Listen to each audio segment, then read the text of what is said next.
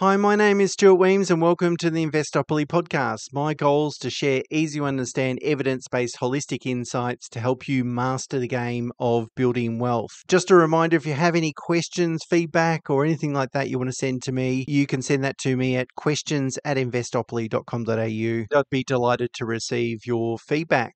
Okay, let's jump into today's topic, which is all about investment property cash flow and how does it behave longer term, and what do you need to consider or think about with respect to planning for the future, and obviously how that property is going to interact with your overall retirement strategy. Now, of course, we're talking about the negative cash flow of property. If we go and buy a property and we borrow to pay for that property, including all its costs, almost always, in fact always, the rental income that you receive from that property won't be enough to pay for all its expenses plus the loan repayments. And of course, you'll be able to claim a tax deduction for that loss, which, reduces it considerably, almost by half if you're on the highest marginal tax rate. But at the end of the day, there's going to be a real cash flow cost to hold on to that property. Now, obviously, the idea behind investing is that, if I keep that property for many decades, that the compounding capital growth will dwarf whatever cash I've had to put into it. So that is, if a property's cost me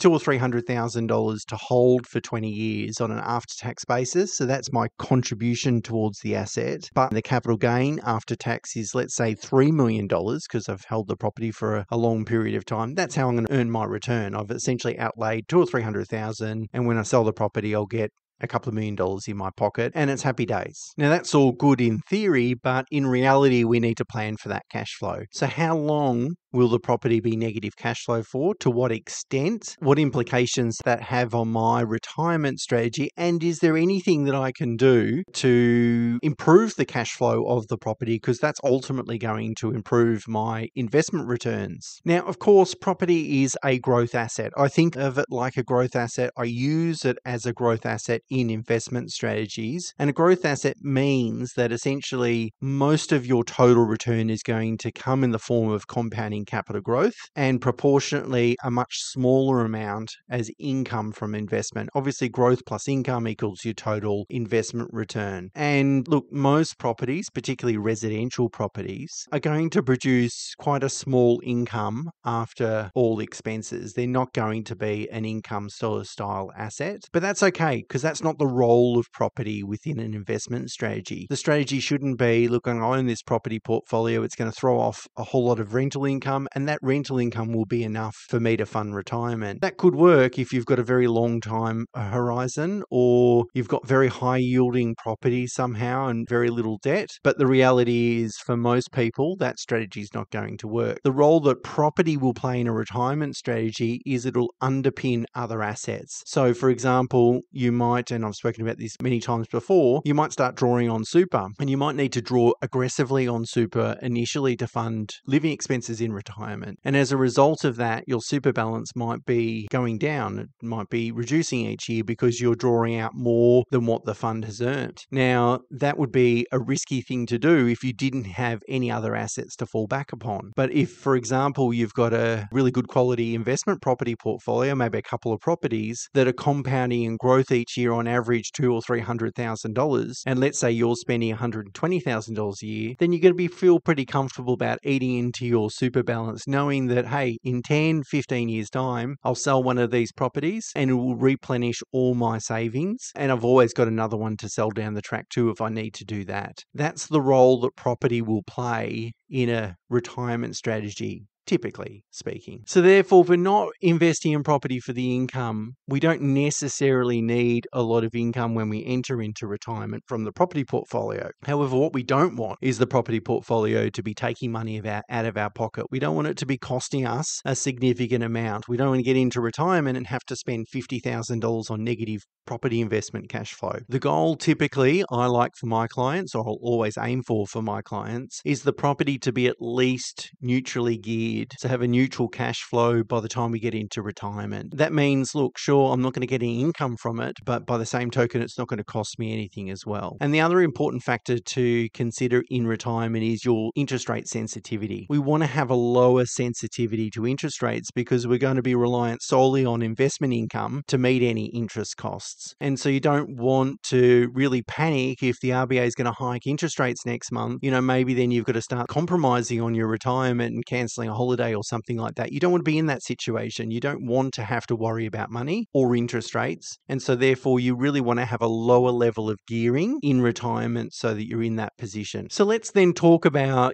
what is a realistic expectation? How is cash flow going to behave with respect to property? And then we can uncover, I've done some numbers around this, we can uncover what are some of the things that we can do to improve the cash flow and how will that all work out. So let's look at our base case. Our base case is, how long will a property be negative cash flow for? And so I did some projections. I assumed a property worth $1 million, an initial gross rental yield of 2.5%, which suggests it's a house. Now, there's properties around Australia that are going to yield higher than that. For $1 million, could be 3 or 3.5%. I guess I've just been a bit conservative. A rental income growing at 4.3% per annum, which is really the long-term average. So that's not going to grow in line necessarily with the capital growth rate, but 4.3%. And a 6% interest rate. Look, the interest rates are probably close to 6.5%, 7%, kind of in that range at the moment. But again, we're doing some long-term projections. And I've assumed a 39% income tax rate for the negative gearing. Now, of course, I've also included 35% of gross rental income to allow for direct property expenses like maintenance and insurances and property management and those sorts of things. And as you'll be aware, a few months ago, I talked about the holding costs that have, over the last 4 years, they've really sort of increased from, they used to be about 25%, now they're about 35% of gross rental income. And these numbers suggest that a property's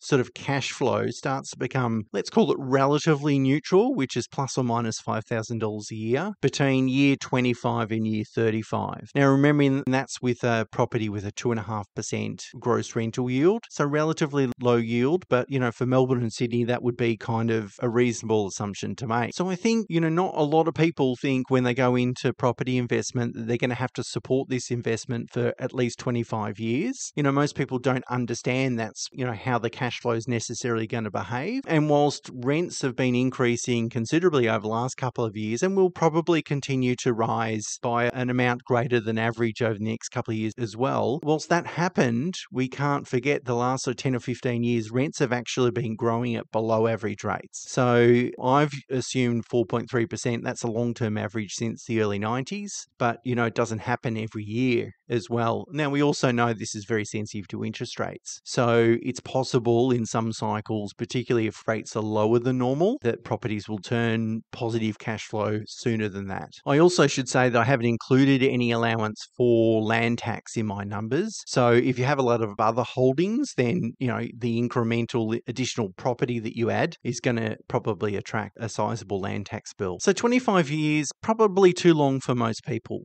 Right? If we want to, unless we're 25 years away from retirement, then we probably don't need to worry about it. But if we're closer than 25 years from retirement or wanting to have the flexibility to retire, then we need to start thinking about, well, how can we improve this cash flow? So, of course, the obvious one is debt reduction, and making some contribution towards gradually reducing the debt associated with the investment. And so what I did some numbers, assuming you put in $1,000 a month, so $12,000 a year into the offset account, which a lot of people would probably be able to do. And if you did that, instead of the property turning sort of neutral-ish between year 25 and 35, it'll be within 20 years. So that'll sort of save you a bit of time. Somewhere between 19 and 25 years, the property starts to become immaterial from a cash flow perspective. So that's something, a little bit more palatable, I think. Again, if you're in your early 40s, that if you do that over the next 20 or so years, you'll get to the point point where the property will be pretty manageable by the time you get to retirement. The other thing we can do is make capital improvements. Now, when going and buying a property, I want to make sure this is really clear. When we go and buy a property, the most important thing to do is to acquire the highest quality asset we can afford. That really means spending most of our money on the land value in the best location we can afford. So we want good land, and we want that land to be well located. Not too worried about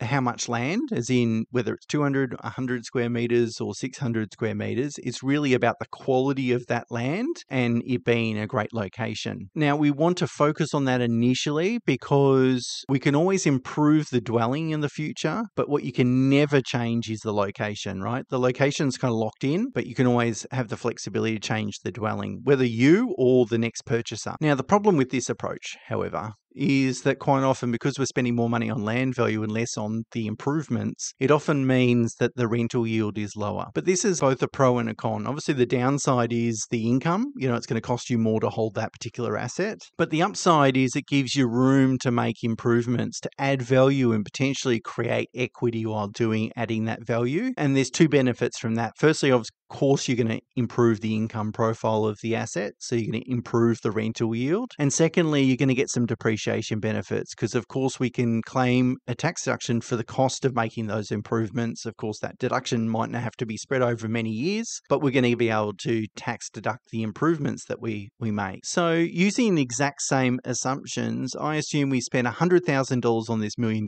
property and improve the initial gross rental yield from 2.5% to 3.7%. And I just pull these figures out of the air, by the way. And if I did that, remember the base case was it turning sort of neutral cash flow in 25 to 35 years. Well, if I make the improvements, it too will mean that the cash flow of the property will be neutral 19 to 25 years. So very similar to the debt reduction thing. And so if I did both, so that is put $1,000 a month into the offset account and also spent $100,000 initially after I purchased the property to make cosmetic improvements to improve the yield. So if I did those two, it would be neutrally geared around 14 years. That's considerably better than 25 to 30 years, right? And if you're in your mid-30s, it means you can go and buy an investment property asset, a really good quality asset, make some improvements to that asset to improve its yield, and then put in $1,000 a month into the offset account over the next 15 years, and you've got yourself an asset that's going to look after itself from a cash flow perspective when you enter into retirement. Now, the other thing you could do is sell an asset, right? So you might say, well, I'm going to hold these 3 investment properties, and then just after retirement, I'm going to sell one, and I'm going to use the net sale proceeds to repay the debt, maybe not all the debt, but at least some of the debt to really improve the cash flow. And that could be a strategy. But, the other thing to think about is that, you invested in these properties so that they underpin super or whatever other assets you have to benefit from that compounding capital growth, even as you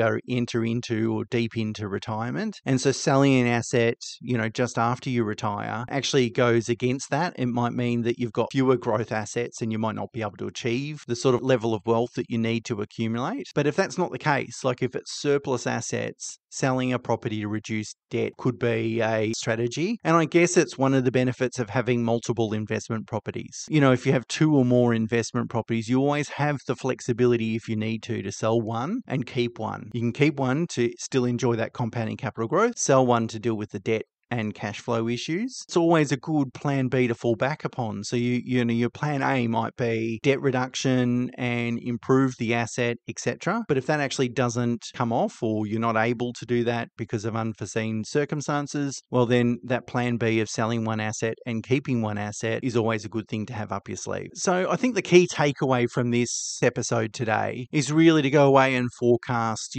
what you expect your property portfolio to do. If you are a property investor, of course. And if you're not a property investor, but you plan to be in the future, understand how cash flow will behave. Now, if you're really young and you've got a lot of time until you want to enter into retirement, you probably don't need to worry about it. Time will do its thing. But if you're closer to retirement, it's possible you might need to take active steps, like some of the things I've just spoken about, in order to improve your cash flow. And before I get into some listener questions today, I really want to reiterate, because I've been speaking a lot about income, I want to reiterate that there's really two fundamental key steps associated with being successful with respect to investing in property. The first step is acquiring a property that has the highest quality asset that your budget can allow. So really buying in the best location, irrespective of yield, irrespective of the dwelling and the improvements on that land. Do your best to get into that asset. And then second, after you've acquired the asset, your focus should then switch to maximizing its cash flow. So that is improving the rent, making sure you reduce interest costs through using a mortgage broker to sort of shop your debt around, and also maybe some debt reduction through accumulating savings in an offset account. And then lastly, of course, optimizing the tax outcomes associated with investing in property to ensure that, again, you're going to improve your after-tax cash flow. Okay, so let's get into some listener questions. Got a few good ones for you today, as always, really. There's no bad ones. The first one's from Rowan, and it's a bit disjointed, like a bit all over the place, but I'll read them anyway. So firstly, Rowan writes, I found the episode on superannuation really informative, but I'd love to hear a more in-depth exploration of wrap products. Could you delve into the benefits, drawbacks, and top options available? So thanks for the tip, Rowan, and also thanks for the feedback and suggestion. I'll put it on the list. I've got a few things that I want to sort of talk about in that episode, but look out over the next few weeks. Hopefully I'll get time to jot my thoughts down. Rowan also goes on to write, consider inviting industry or subject matter experts as guests to share their insight and experiences. You know, there's that saying, you can please some of the people all the time or all of the people some of the time. My aim, and I just wanted to clarify this, so thanks for the feedback, Rowan, and suggestion. It is a really good one. A lot of podcasts invite guests on. It's not really the aim for me. The aim of this podcast was really to create another way to really consume my blog. So if you didn't want to read it, you can listen to me prattle on about it. And that was the key aim, and that's how I sort of differentiate my podcast from others. So my goal's not really to invite guests in the future. Anything could change in the future, but that's not the strategy at the moment. But I plan to do a bit more of that on YouTube, by the way. So where I plan to do some stuff on there, whether it's a live event or whatever, on the Investopoly YouTube channel. So look out for that. Rowan goes on, please provide more resources or links to the supporting materials in your show notes. Look, the show notes are pretty sparse. They give a sort of just description of today's episode. Again, my aim is really, if you listen to the episode and you like it, what I suggest is go and have a read or look at the blog on the website. But quite often I use charts and tables and those sorts. They're really difficult to sometimes convey in a verbal sort of format on a podcast. And then also in the blogs on the website, I always have links through, if there's anything particularly interesting or I'm citing some research or report, I'll include links there. So, and also include a link to that blog actually in the show notes. So that's where you'll find all the links for you, Rowan, and for anyone else that's interested. And finally, Rowan writes about or asks questions about AI, so artificial intelligence. You know, how will it help investment products and drive investment decisions and those sorts of things? And I'm certainly no expert in AI by any stretch of the imagination, but my view on AI at the moment with respect to its application in financial planning is that I think AI will be able to provide quite basic strategic advice. It aims to do that now. I'm sure it's going to get better at doing that. But for example, you know, it'll get to a point where someone could jump in and write out a sort of brief description of their situation. Maybe they're young, they've got some savings, a small super, and this is their income. You know, should they go and buy an investment property, or should they borrow to invest in shares, or should they do something else? You know, someone with a simplistic situation, I think AI is going to be able to solve that problem and give, and then maybe they could write then, okay, prove it to me mathematically that this is going to work out best. And then maybe the following step is then how do I implement that, and which ETFs or, you know, what style of property do I need to buy? Maybe we'll get to a point that it'll do that. And I think AI will certainly help advisors achieve more productivity. So, you know, it might assist with an asset allocation analysis. So if I construct a portfolio, maybe I can run it through AI and tell me, you know, what am I missing here, or how could I improve this portfolio? But I don't think AI is going to replace the pure advisor relationship. And hopefully that's not me being naive. But, you know, I think we're hardwired for people to trust people. People don't really trust machines. And so I think AI will be a great productivity tool, but I don't think it's necessarily going to replace the advisor relationship or the role of the advisor has in developing strategic advice for a client. But it's a great question, Rowan, and thanks so much for all your feedback. I greatly appreciate it. It's a very interesting space to keep a watch of course. Okay, the next question is from Jason, and he says he's a regular listener and he finds the podcast fantastic. So thanks so much for your feedback, Jason. Jason writes, I've got a question regarding capital gains. Will it make a difference to me whether I sell my investment property before or after I retire? I plan to retire in about 5 years, and the property, which he purchased for $180,000 in 2005, is worth between $650,000 and $700,000 today. And Jason owns 50% of that property with his brother. Jason goes on to write, I understand capital gains tax will apply when we sell. If we sell before I retire, will that mean I will pay more tax? For example, is the capital gains added to my earnings at the rate I'm get taxed on? Okay, Jason, you didn't tell me what your income was, but let's assume it's $100,000 just as a sort of round figure. So let's work out the capital gain. If you sell the property for $700,000, now I'm going to ignore purchasing and selling costs here, but just for the sake of this calculation, but of course you have to include them. But let's say you sell the property for $700,000, you bought it for $180,000.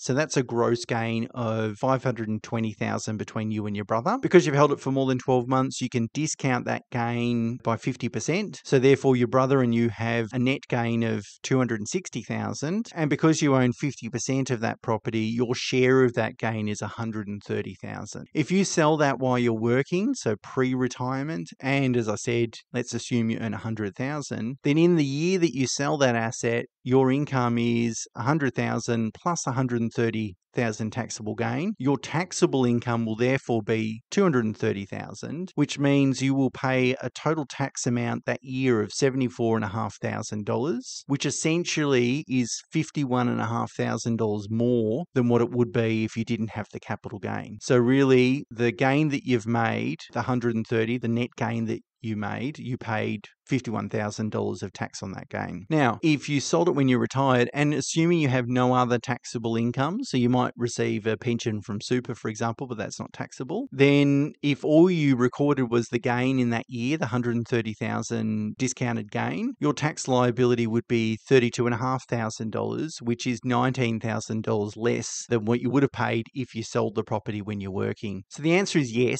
most likely. I don't know your full circumstances, but using that as an example, if it's close to that, you would be much better off waiting and selling the property in retirement. And that's because the net discounted gain is added to your taxable income in the year that you sell that property. By the way, if people want to do these calculations in terms of, how much tax would I pay, there's a great calculator online that I use. It's called paycalculator.com.au. That's the website, paycalculator.com.au. It's really useful and it's very accurate. It's something that I use on a day-to-day basis. Okay, the next question is from Vishal. He says, what would a well-diversified, low-cost ESG ETF portfolio look like with an investment time horizon of 30 years? ESG is an acronym, stands for environmental, social, and global. Let's call it ethical investing, if you like. And so what Vishal's asking is, how would I structure a portfolio that's going to give him Australian, international, small cap and emerging market exposure across the board? I don't really like answering these questions in terms of how would I structure a portfolio. And there's a couple of reasons for this. I did do one, it's not an ESG portfolio, I did do one on YouTube recently where I sort of structured a portfolio and I sort of explained my way through it just as an example. But, there's kind of two problems with me, or reluctances with me sort of answering this question or sharing it. The first one is it's quite time sensitive. I might structure a portfolio because I want to overexpose a portfolio to some certain opportunities or underexpose it to some certain risks that present today. Now, those risks might play out over the next couple of years. So in 2 years' time, the structure of the portfolio could change because I'm entering into the market at a different time. So it is kind of time sensitive. But secondly, and probably most importantly, it's my intellectual property, something that I've honed over the last 20 plus years and spent a lot of time researching and thinking about. And ultimately, that's why my clients pay me on a regular basis, because they're accessing sort of that on a regular basis. So I don't really want to throw it out there just because I think I try and share as much as I can on the podcast and try and be as generous as I can, but I don't want to be silly about it. And out of respect for, the relationship I have with my clients, they're handing over their hard-earned dollars to benefit from this. I don't necessarily want to turn around behind their back and give it away to someone that I never met for free. So sorry, Vishal, I know that's not the answer you're looking for. before, but thanks for your question anyway. Okay, the next question is from someone that actually didn't give me their name. Look, it's always nice to throw your name in there so I can refer back to you. I'll read the first part of the question. He or she goes, I've got a maths and numbers question for your consideration. You've already pricked up my attention as an analytical person. I love the maths. I want to pitch some calculations at you without having any idea where it will land. First off, with the mortgage at the moment, I'm considering my offset account as a de facto risk-free rate. Let's say 6.5%, but you probably have a better idea of the average rate these days. This is a tax-free in a sense, so the rate you would have to earn to match that would have to be 6.5% after tax. And then the person goes on to say, well, here's a few scenarios. Do I put money in the offset account? Do I invest in ETFs? Do I put it into super, etc., etc.? And essentially, the person's asking, what is the best outcome? Which sounds like a very maths-based question. It's actually not really, and I can answer it really easily. Look, essentially, what this person's saying is it's a risk-free rate. If you put money in your offset account, let's call it a non-tax deductible home loan. The person's right. It's going to be about 6.5%-ish, sort of around that mark, maybe low sixes. And if you put the money in the offset, that's the interest it's going to save you. To be better off, you would have to earn 6.5% after tax, which probably means you need to earn, 8 or 9%, depending on your tax rate, maybe even more. And let's not forget, if you put the money in your offset account, it's a risk-free return. You're guaranteed that you're always going to save that money. Whereas you put it in the market, there's obviously some risk associated with that. So essentially, I published a podcast on the 12th of July, 2023. And the headline of that podcast is, Should You Invest or Repay Your Home Loan? A Long-Term Perspective. And so I would invite you to have a look at that podcast. Essentially, what you need to do is you need to compare what is the return, the investment return you can get on an after-tax basis versus your home loan interest rate. That's the first step, is just to compare those returns. The second step then is to factor in the risk, because obviously the home loan return is risk-free, it's guaranteed. The investment return is not. And we know that markets can be volatile over time. So the investment return is uncertain. So I would say that if you have a very low risk tolerance, then the home loan starts to look better. If you are close to retirement, so you can't really stomach much volatility, then I would say the home loan return is better. If you have a high risk tolerance and or you're a long way from retirement, then I would say you probably do have an appetite for higher risk and the investment returns might be better. So in that podcast on the 12th of July 2023, I looked at the historic returns from, say, the Australian market, and I concluded that the after-tax return from investing in the share market, depending on your tax rate, which is why I'll give you a range, is somewhere between 7 and 7.8%. Well, if you can earn 7 to 7.8% over the long term, chances are that's going to be higher than your home loan rate. Maybe not by much, maybe only by sort of 1 to 1.7. If we think about a long-term average interest rate of, say, 6 or maybe 5.5. So it's reasonable, but it comes then back down to time horizon and your risk tolerance. And if you're prepared to take a bit of risk and or, you don't really care about the volatility over the next 10 years, as long as you'll be better off in 20 years' time,